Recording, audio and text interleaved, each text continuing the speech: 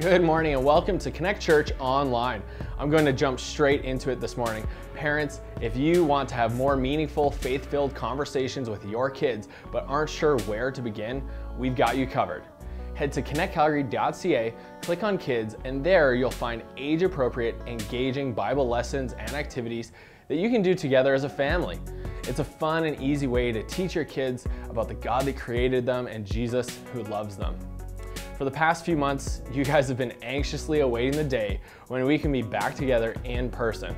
Well, that wait is finally over. Go ahead and mark it on your calendar. Mother's Day, Sunday, May 9th, is Relaunch Sunday. More details are yet to come, but plan on joining us May 9th as we regather in person to worship together. We're so excited and we can't wait to see you all again face to face. We also want to give a special shout out and much deserved thank you to members of our dream team who came to the church over the past few days to paint, fix, and prepare this space. We could not do it without you, and we are so incredibly grateful for your time and efforts invested in our church. If you're already a member of the dream team, watch for an email over the next couple weeks about scheduling for services in May. And if you're not already on the dream team, there's room for you to join us. Whatever it is that you're gifted in, and yes, you're gifted at something, we need people like you in order to make services possible.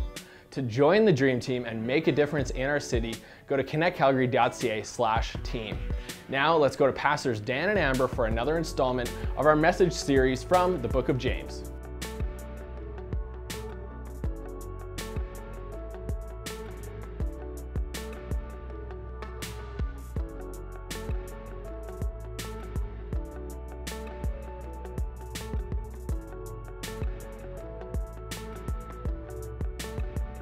All right, Amber, let me kick off with a question for you. What is the biggest crime you have ever committed that you're willing to admit on camera?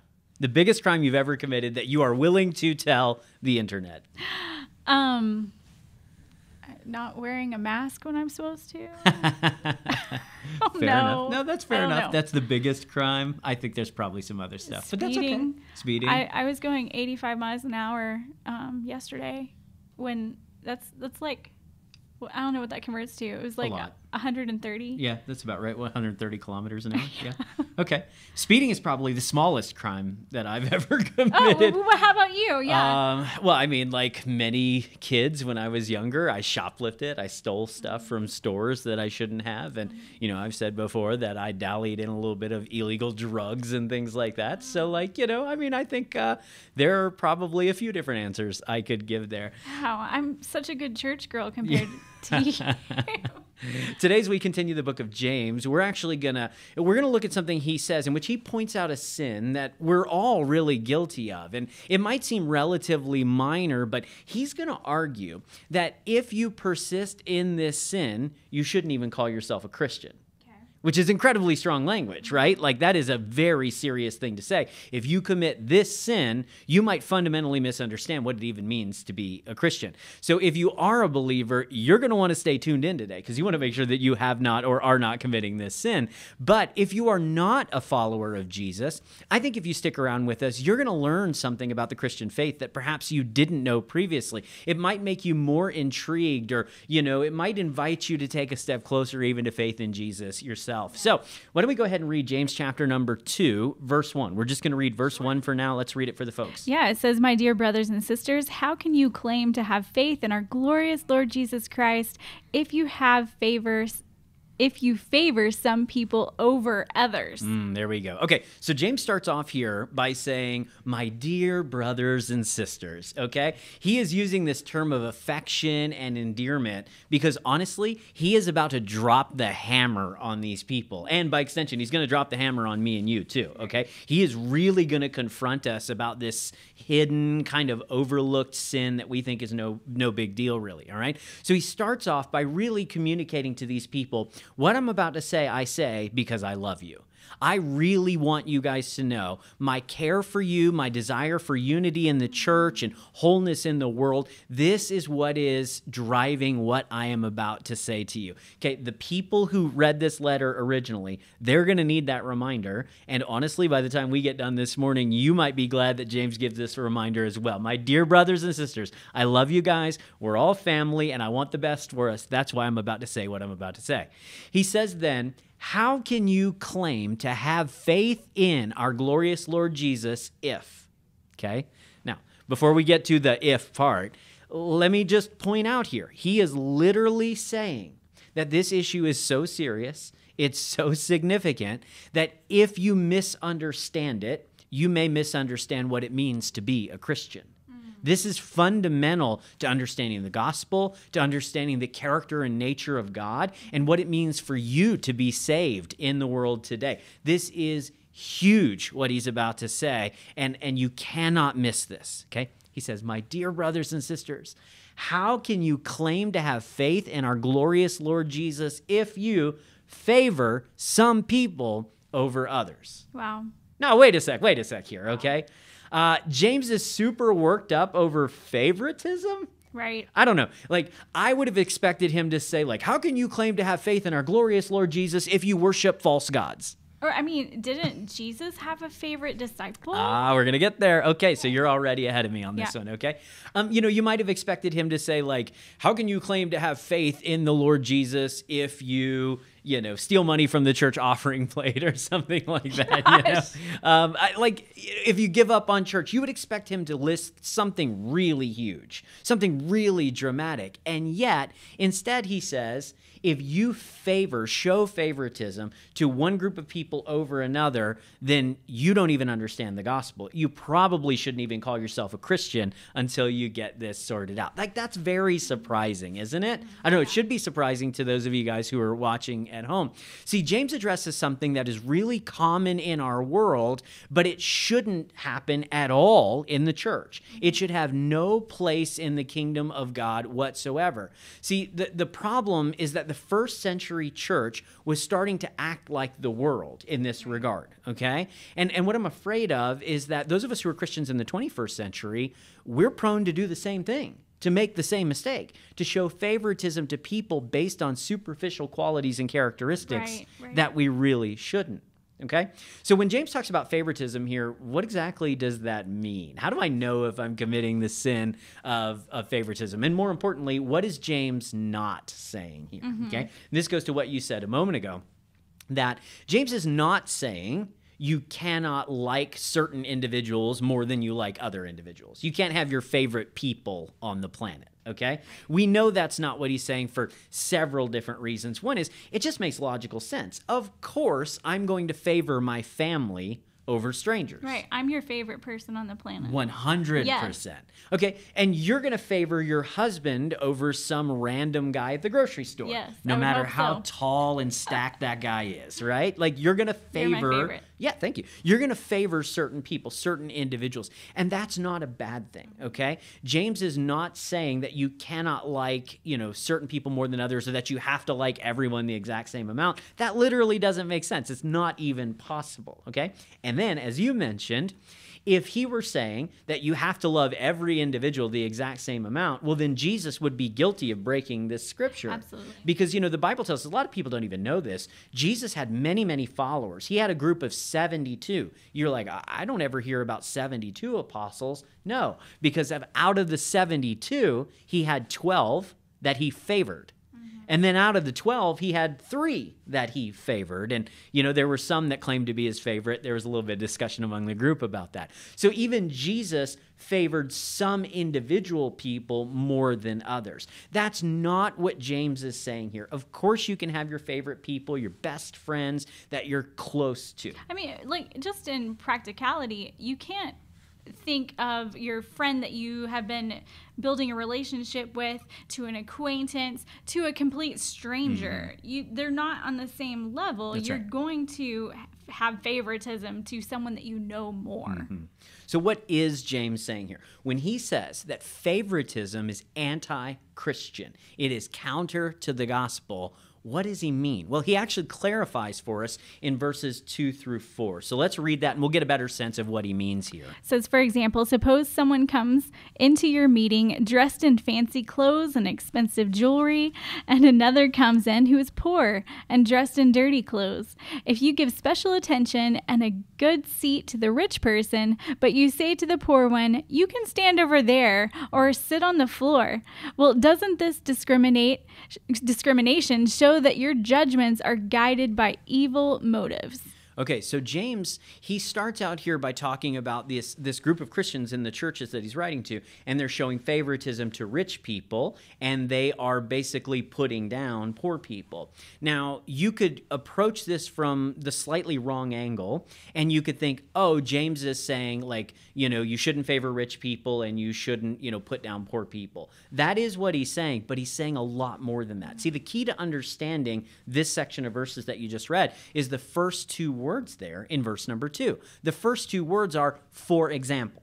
For example. So he's going to give you one example of the much broader point that he's making. He could have inserted several different examples here. So he's not only talking about wealth, he's actually talking about something much, much bigger. Okay? Well, and I think another important word that's in this passage of Scripture is discrimination. It doesn't have to be poor or rich. It can be ethnicities. It can be hair color. It can be, you know what I mean? Like, totally.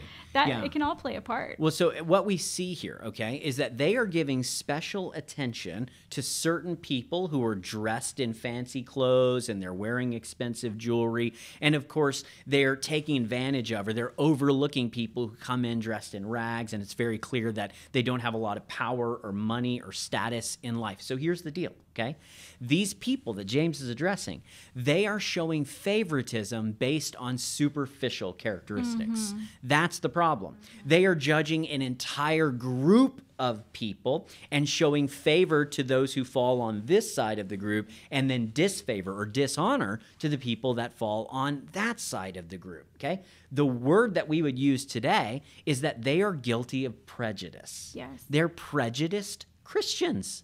And James says that is anti-Christ. Yes. That you should not even call yourself a Christian if you harbor that kind of prejudice against different groups of people, okay? I mean, let's be real for a moment. This is the way our world works. Our world is based on division. It's based on judgment. It's even based on prejudice. That's just the way things have always worked. Rich people get special opportunities compared to poor people, right? Good-looking people get treated better than average-looking people, don't they? If you dress well, you tend to get better treatment. I was watching this documentary one time, and it was called, like, Beautiful Girl or something like that. And this girl shows up at a very fancy store, and she goes to do all of her shopping, but she's not dressed very nicely. And so they refuse to help her. Is this Pretty Woman? Oh, okay. I thought that was a documentary. Yeah. But you know what I'm saying? You dress in a certain way and you will get like positive attention, and you may get, negative attention if you are dressed like in a poor fashion, in a way that, says, oh, I'm not very fancy or sophisticated or whatever the case may be. Right? Well, and this is a bad habit that starts at a young age. I used to be a preschool teacher a long, long time ago. And I can see that even happening in preschoolers, where kids are choosing other kids because of the toys that they came with, or right. because, of what they look like or whatever. Even friendliness and personality, which of course you're attracted to certain types of personalities. But again, if you're favoring certain people because they're extroverted and these people are introverted, so I'm not going to favor them, that's also prejudice. Well, hey, let me get you really riled up here, okay? We live in a world in which systematically men make more money than women do for the same job, right?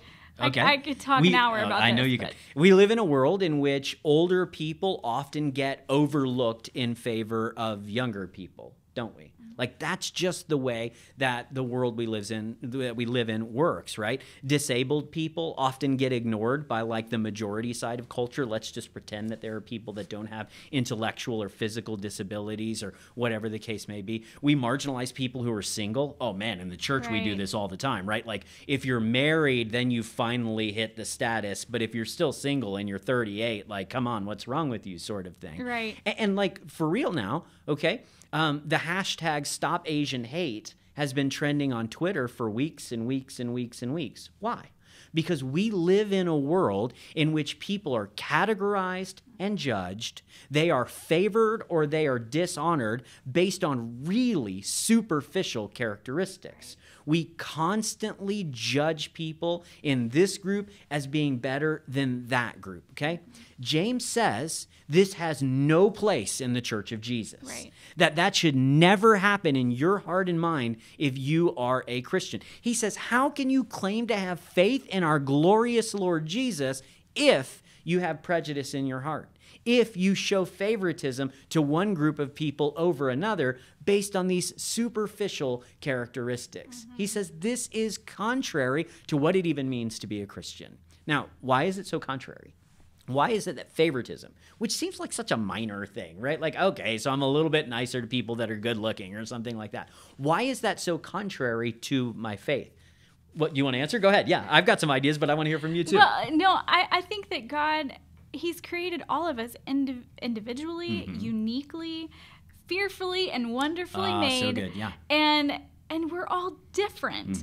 And for someone, especially in leadership, like if we were prejudiced against someone walking through their church doors and they feel that, that's painful. Yeah. That's hurtful. And you might not even realize it. You're doing this in your workplace or at school or whatever, and it hurts. That you might not ever hear that from the person, but it's painful and it hurts. And it's a sin on our part when we do it. Yeah, so I'm glad you said that, because that really is kind of the first thing that came to my mind. Why is it that this sort of prejudice, or the flip side, you understand that prejudice is the negative side and favoritism is the positive side. These are two sides of the same coin. They're basically the same sin. One is you're being nice to somebody because of their age or skin color or their wealth or, you know, whatever the case may be. And the other is you're putting them down, you're overlooking them, you're marginalizing them because they don't have qualities that you would say are positive. Why is it that that is contrary to our faith? Well, like you mentioned, the first thing is that Christians believe that every single person on the planet bears the image of God equally. Every single person. So if you go back to Genesis chapter number 1, verse 26, we're told that God says, let us, it's the Trinity talking here, God the Father, God the Son, God the Holy Spirit. They're all in heaven. There is no humanity. And God says, let us create human beings in our image. Notice that's a blanket statement, isn't it? God does not say, let us create white people in our image. He doesn't say, I'm going to create men in my image. He says, I'm going to create humanity, right? He doesn't say, I'm going to create the able-bodied or the wealthy in my image. Those who are born to noble families, those are created in my image. And, you know, kids from the trailer park in Texas like you, Dan, well, I'm not so sure about you. No, God says, we are going to create humanity in my image. This is a world struggle. Oh, yeah, absolutely. Because, you know, we don't have world peace. And we're not going there with this, but you know, even when a country is battling another country, there's always hate towards that race, towards that country and those people. Those people are still made in the image of God. Well, and we're supposed to love them as people. Yeah, well, I mean, you're right. You do see this. I wasn't really planning on getting into this, but you see this in war where, like, one side will dehumanize the other. So they'll call the other side cockroaches or, you know, even, like, epithets that I wouldn't dare say online, right? Like, or in my own head, for that matter, guys. Let's just make that clear. But you know what I'm saying? Like, we would use labels that dehumanize other people. But as a Christian, we believe that every single person on the planet is equally made in God's image. And that means that they carry equal worth and dignity to everybody else that's on the planet. Listen to me, okay? The U.S. government can and has said that black people are only 3/5 of a person. Wow. God says, no. Wow. That's not true. Okay? Our culture can tell us today that preborn children don't have any right to life Wow. until they exit the womb. Wow. God says, no, no, no, no. They're human.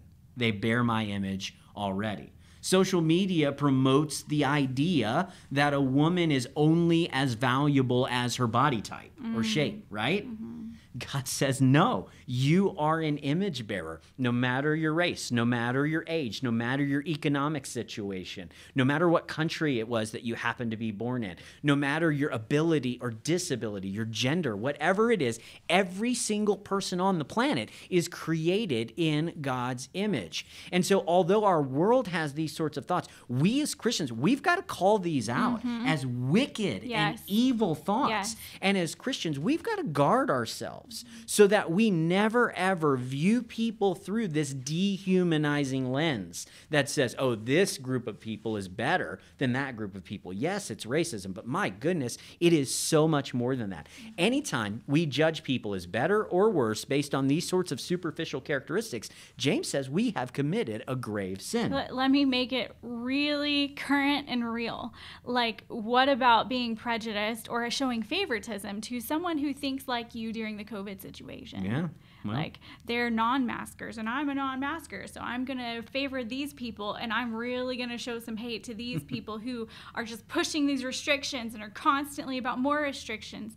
We are all made in the image of God, and we are all, even though we're not on the same page about every single thing, we still are called to love each other. Love your neighbor as yourself. Even the ones you disagree with. Yes. Yeah, absolutely. So, and this segues actually quite well into the next point. So Christians believe that every single person is created in the image of God equally, right? We're all image bearers. But also, Christians believe that every single person is in equal need of a Savior. Okay, in equal need of a Savior. So in our world, you know, it's easy to believe that there are good people and there are bad people. There are those who have their lives together and those whose lives are a hot mess. We've got those who are on the right side of politics and those who are on the wrong side of politics. Like, we can even use religious words and we can say, well, there are righteous people in the world and then there are those who are sinful and all those different things. And, you know, it's very easy to say, okay, this group of people is correct. And this group of people is right and good, and I'm with them, I'm for them. This group of people over here, I can't stand them, I hate them. That's when you see the vitriol online, where it's like,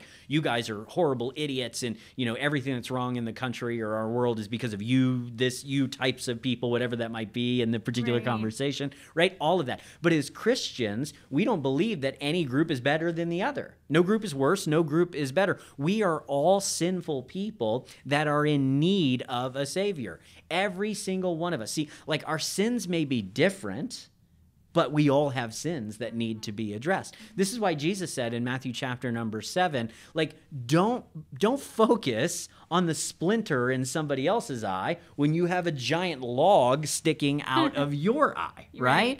Okay, so every single person is equally created in God's image, and every single person is equally flawed and sinful and in need of a Savior, okay? So that's part of the reason that James says, listen, if you are a Christian and you are prejudiced against somebody for some superficial characteristic, then you don't understand even what it means to be a Christian. But he goes on here in verse number 5, and he adds a couple of other reasons or rationales, okay, for why this is a bad idea. Why don't you read that for us? Yeah, it says, listen to me, dear brothers and sisters. Hasn't God chosen the poor in this world to be rich in faith?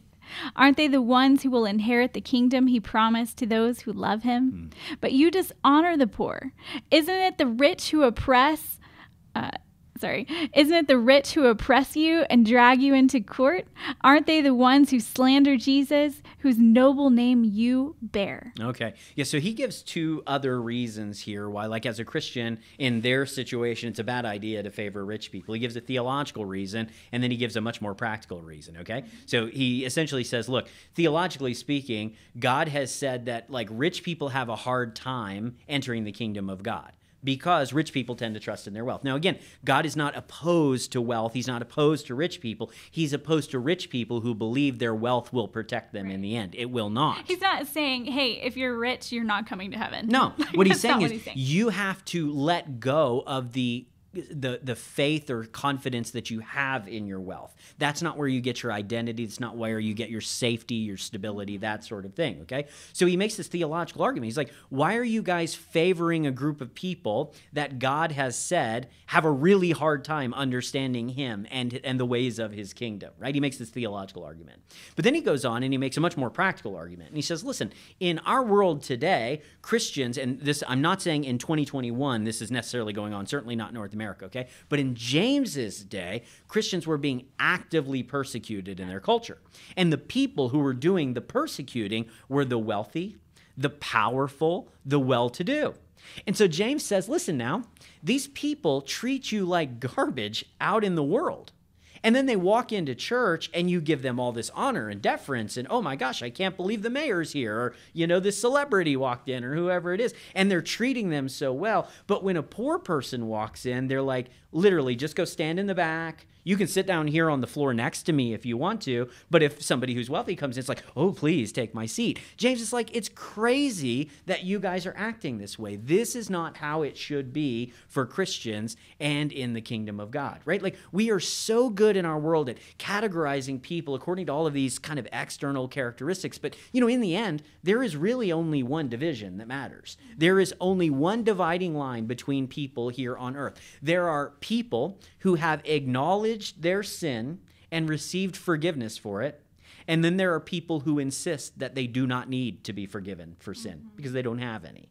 That's the only, those are the only judgments or distinctions that matter. It doesn't matter what your race is, age is, wealth, any citizenship. None of that matters in the end. The only thing we should be worried about is whether or not somebody has received God's grace into their lives or not. We focus on the wrong things. These guys were focused on the wrong things here in the scripture. We're focused on the wrong things often in 2021. That's why in 1 Samuel chapter number 16, verse 7, we're reminded people judge others according to their outward appearance, but God looks at the heart. He knows what's going on the inside. And so whereas we're just constantly making these snap judgments at everybody, James says we are not acting in the same way that God does, and we're not acting in the way that God wants us to. We should not fall into the trap of favoring somebody just because they have some quality or characteristic we like, and we shouldn't have prejudice against somebody because there is something about them that we dislike. Right. All right?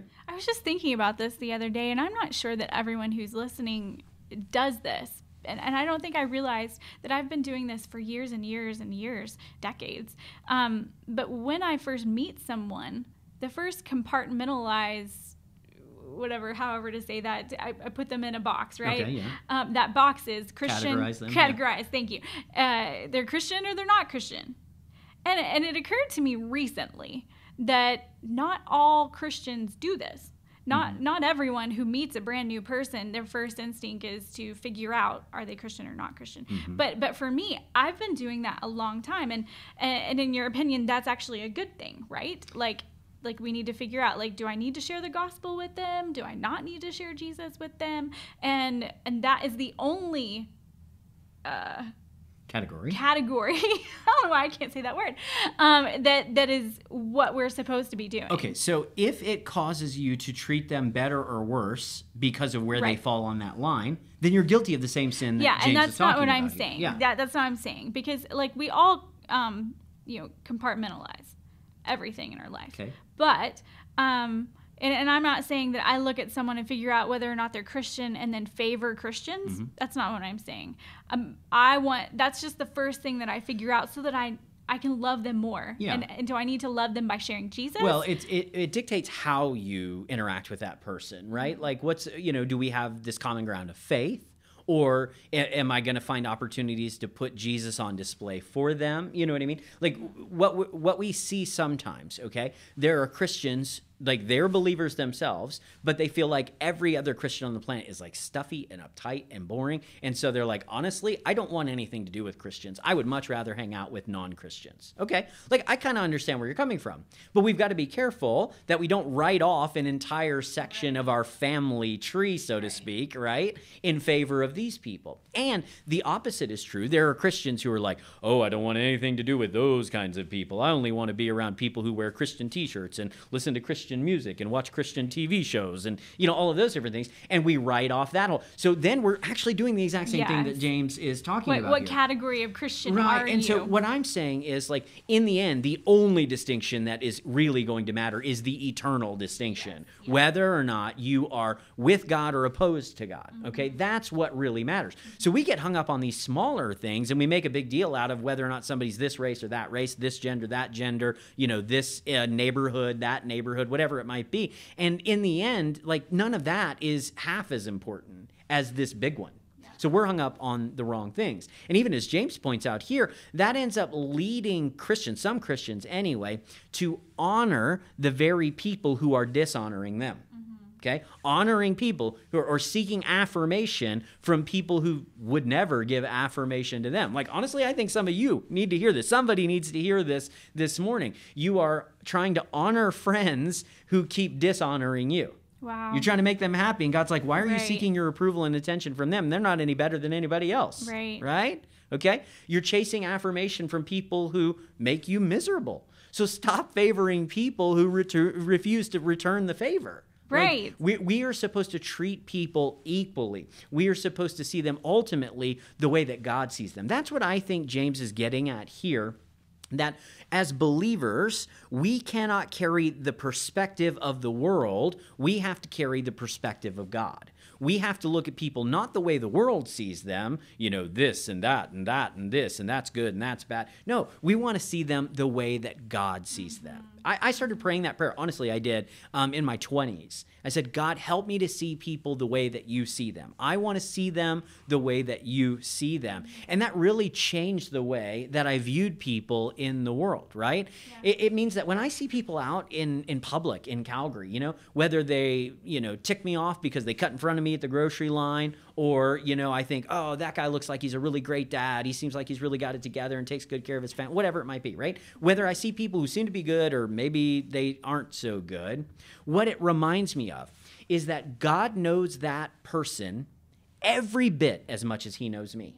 So I have this tendency, we all do this, it's called the spotlight effect. We believe that all the eyes are on us. We're the star of the show. We're the ones who really matter. My story is the main story, okay? We have a tendency to do that. And we even start to think like, I am really important to God's plans. I know I am. Like, I know my life matters. I'm special in some way. And yes, you are. And so is everybody else, okay? And so the thing is, you are as valuable as everybody else. They are as valuable as you. And so when you see them the way that God sees them, you're like, wow, that is somebody that God loves as deeply and fully as he loves me. He loves that person so much that he gave his one and only son so that if they would believe in him, they would not perish, but they would have eternal life. The same gift that he gave to me. That helps me from like getting too proud. It helps me to remember like other people are the point. This is where I'm supposed to be focusing.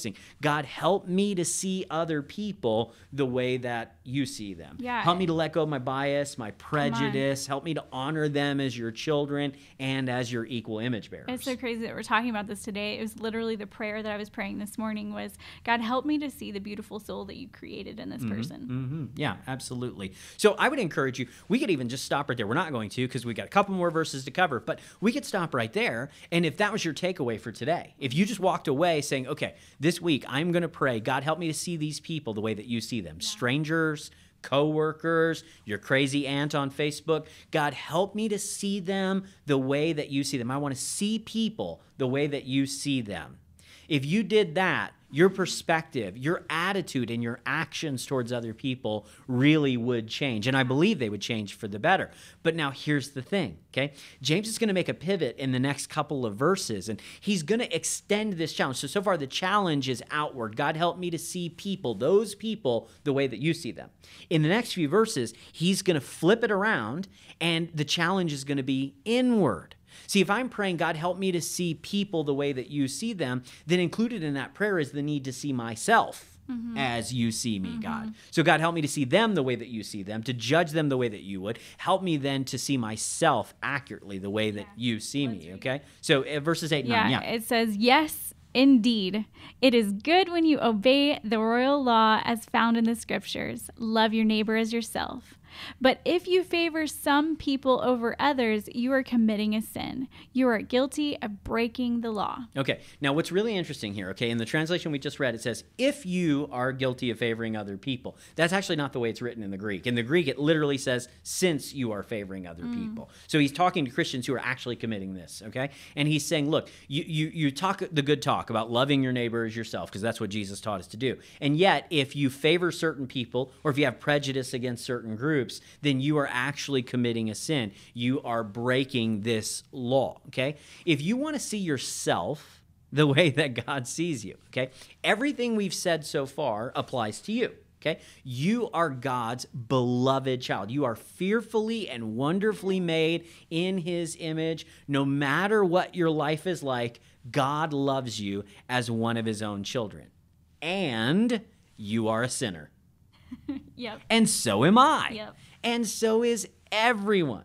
Now, I understand that's not a very politically correct thing to say in our world, right? When I talk to people about God, then they're all on board with the idea of like God being this loving father and we're his child and he, totally embraces us and loves us and things. But the moment you bring up sin, people bristle. They get mad, and they want to argue a little bit. And oftentimes they'll say something like, well, okay, I'm not perfect, sure, and I guess I've broken, if God has rules, I've probably broken a couple of them. But they'll often say something along the lines of like, I bet I'm a good person, really, when you get right down to it. Like, I try to do the right thing more often than not. My goal is to leave the world a better place than I found it. When I go hiking, I pack it in, I pack it out, all that good stuff. I don't litter. I try. And so if you were to like put all my good deeds on one side of a scale and all my bad deeds on another, I'm just confident that I would have more good deeds than I would bad deeds, okay? So they're making an argument about their sin based on quantity, all right? James anticipates this argument a little bit. Look at what he says here in verse number 10.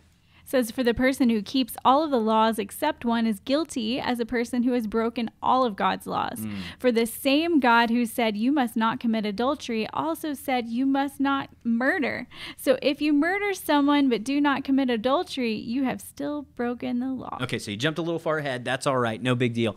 In verse number 10, okay, he says here that if you've broken one law, you're as guilty as somebody who's broken all the laws, okay? So you say, well, I've done more good than I have bad, and that's the wrong question to ask. See, sin is not determined by its quantity. Right. It's not about like, have you done more good than bad, or have you committed X number of sins and suddenly that puts you over the limit. That's not the question. We shouldn't even be asking like, how many sins have I committed? Have I done more good? That's not even the right question. If you have committed a single sin, then you are a sinner.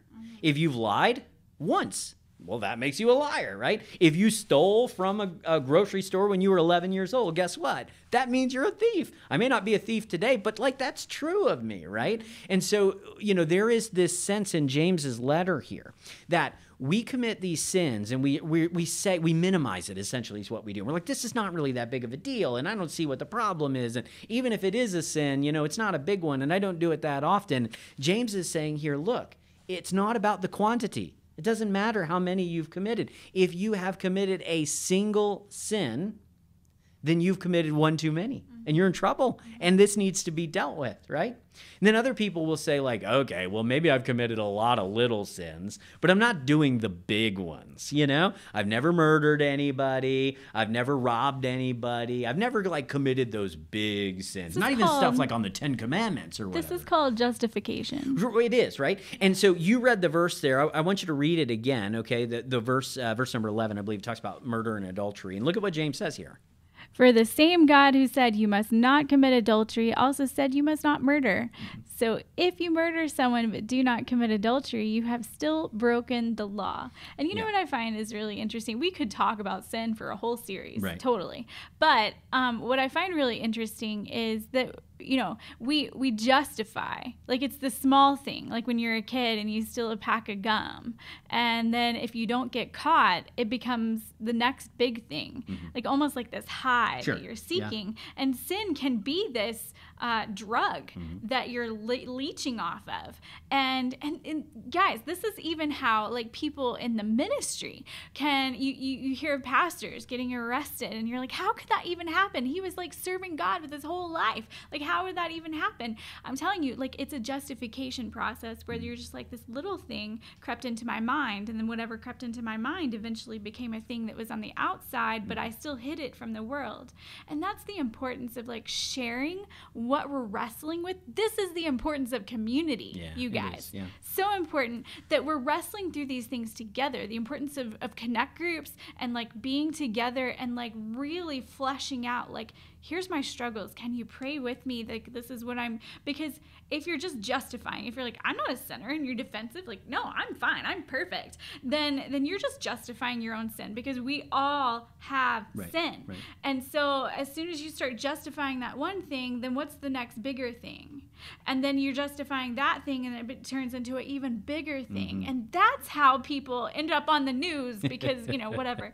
Sure. So James is saying here, okay, sin is not a matter of quantity. And in verse 11, he says it's not a matter of quality. It doesn't matter whether your sin is murder or adultery. Obviously, murder is worse than adultery. Adultery is bad. Or if your sin is prejudice. See, this is the argument he's making here. Okay? You think this is such a tiny thing, but in the end, it doesn't matter. You break one of the laws, you might as well have broken all of them. You transgress a single one of God's commands, then suddenly there is a debt, there is an imbalance, both in our world and in your soul, that needs to be addressed. He's not saying that all sin is the same, but he's saying that all sin leads to the same place. See? All sin leads to separation or broken fellowship from God. So what do we do, right? Like, James's message here is like really disappointing. It's very discouraging, okay? On the one hand, we're all beloved sons and daughters of God, and on the other hand, we're all rebellious children who've run away from our home, and in the process, we've nearly destroyed ourselves and one another, even with our petty little sins like prejudice, right? That's why I love it. It's just a slap in the face. That's right. So you should see this actually as good news, as a good word and not a harsh word, okay? I believe James is actually doing something intentional. I think he's trying to break us down so he can build us up. I really do. I think he's trying to break us down so he can build us up. See, in the end, we cannot address what we will not acknowledge. If we will not address acknowledge the sin in our heart, then we can never let the Holy Spirit address it, because I don't have any sin. I'm not prejudiced. I don't look at people that way. I don't commit adultery. I've never slept with my wife. Yeah, but you're pulling up the private browser tab, right? Like James is saying here, you have got to acknowledge the sin that's actually going on in your heart. I've never killed anybody. That's right, but you've wanted to murder them in your heart. All of these things, if we pretend we have no sin, James says, we are liars, and the truth is not in us. And so what we have to do here is allow these words to break down the wall of righteousness that we've built up, like self-righteousness that we built up. The comfy little life where we put on the mask and we look the part and we pretend we don't do anything wrong. We're better than those people. That's another form of prejudice.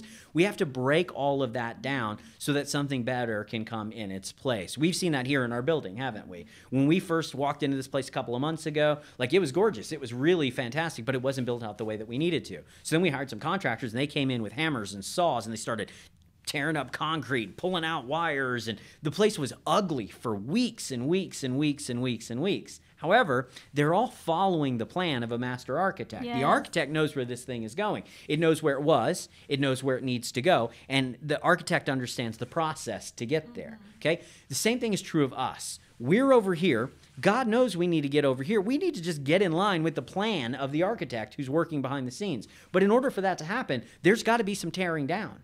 There has to be some acknowledgement of the sin that exists inside of all of us. I am not perfect. I have sin, lots of sin in my life and heart. You have lots of sin in your life and heart. You have lots of sin in your life and heart. And you might say it's petty, it's small, it's not really that big of a deal. You might say, oh, it's not all that much. But the point James is actually going to make in a later chapter is that sin always leads to death. It always leads to destruction. So it's better to deal with it now. It's better to live out the gospel every single day. This is the point that James is making here, that in the end, we need to look at people the way that God looks at them. Yes. That means we need to see people on the street the way that God sees them, and we need to see ourselves the way that God sees us. We are his children, but we have sinned. That means we're rebellious and we've run away from home. Now, the only way that we're going to come back into the family is the same way that, like, a rebellious or wayward child would come back in the family. They would come through the front door and they would say, Mom, Dad, I screwed up. I've made mistakes. I'm sorry. I want to change. I want things to be different. If you said that to your Heavenly Father, He would give it to you. Yes. He would give you a fresh start and welcome you into His family just like any good earthly parent. This is the challenge that James gives us, that we don't think like the world about them or ourselves, but instead we have the perspective of God, and that we see ourselves and everybody else the way that He does. So good. If you've made a decision to start or restart a relationship with Jesus, we'd love to hear about it. Today is the beginning of your faith journey, and like any journey, it begins with just one small step. That first step is to tell someone about your decision to do life with Jesus. You were never meant to do life or faith alone, so don't. Let us partner with you in your faith journey. Our team would love the opportunity to pray for you, answer any questions you may have, and if you don't already have one, we have a free Bible for you.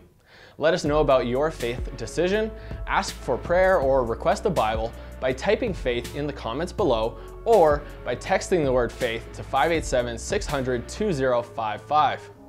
Over the past couple months, with renovations of our new building starting and stopping, or the COVID restrictions decreasing or increasing, God has given us a valuable lesson in patience and faith. Honestly, there were times when finishing this project, raising enough money, and relaunching in this building felt nearly impossible. But instead, what the past couple months have actually affirmed for us is that God is faithful, and with Him, nothing is impossible. When we needed it the most, God provided. And when we presented the financial obstacles ahead of us, you all were incredibly generous, more than we ever expected. And to those that have already given, thank you so much for your faithfulness in this season. But now that those hurdles appear to be behind us, can I ask you to do one more thing? Remain faithful. Continue to give. There are 3 things that you can contribute to God's kingdom: your time, your talent, and your treasure. And I realize that I've now asked for all 3 of those from you this morning, but I can't do this alone. We can't do this alone. Together, we are the church, and our mission doesn't stop here. Getting a new building is amazing and enables us to do so much more, but it's not the end goal. It's a step along the path, and we will not be finished until every person in Calgary knows the name of Jesus and what it means to live life overflowing. So if you can serve even one Sunday a month, join the dream team. And if you can give even a small amount, go to ConnectCalgary.ca/give. Renovations here are almost finished, but we are just getting started. Thank you for joining us this morning. I can't wait to be with you all again in person. Until then, have a great week and live life overflowing.